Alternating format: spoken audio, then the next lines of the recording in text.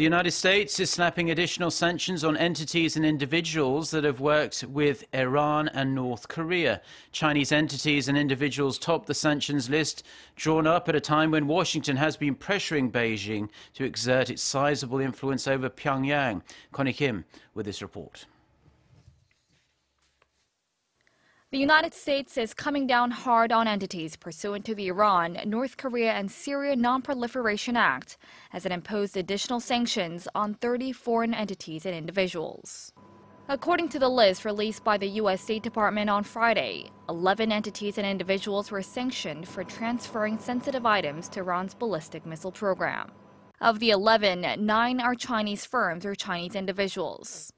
The other 2 are a North Korean firm that had already been on another U.S. sanction list and a company based in the United Arab Emirates.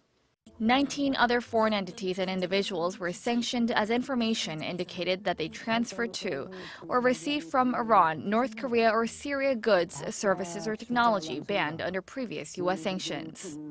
Under the new sanctions, the designated entities will not be able to work with the U.S. government, and they'll be forbidden from using federal assistance programs for 2 years. The last time Washington announced its sanctions list under the Iran, North Korea, and Syria Nonproliferation Act was back in July 2016, where Chinese and North Korean firms were listed.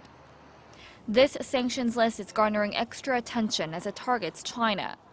The Trump administration had been emphasizing the need for Beijing to play an active role in bringing change from North Korea.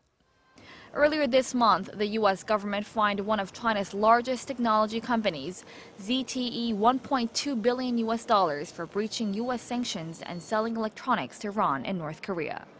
Connie Kim, Arirang News.